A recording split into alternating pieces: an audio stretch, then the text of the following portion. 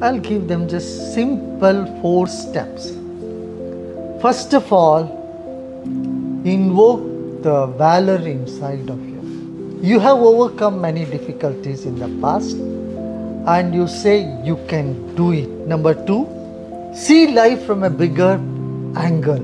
You have overcome difficulties. Know that you can overcome this one also. The third one, when you commit yourself to share and serve with others, your problem will appear small. If you are just thinking all the time about yourself, your problem becomes unsurmountable. But if you open up and see what's happening in the world, and you see you're not alone in your problem. The fourth one, believe in your mind power. As you sow, so shall you reap. Put more positive seeds in your consciousness. Okay. So that your mind, start attracting more positivity than negativity.